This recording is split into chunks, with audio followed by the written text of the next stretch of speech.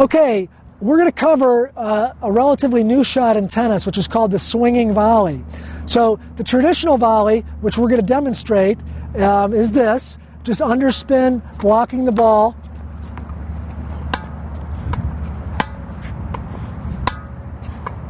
But in the last 10, 20 years, the players have now added a new shot called the swinging volley, where they take the ball out of the air like we just did, but instead of hitting underspin or a flat shot, they're now ripping topspin on it.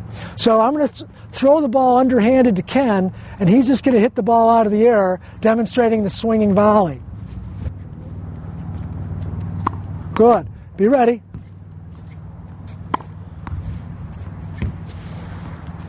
Okay, so that's the forehand swinging volley. So in tennis now, if you would have hit a more traditional volley, the players are so fast, they may run it down. So what happens is when you get this easy ball, this floater, the players are now hitting big topspin for a winner.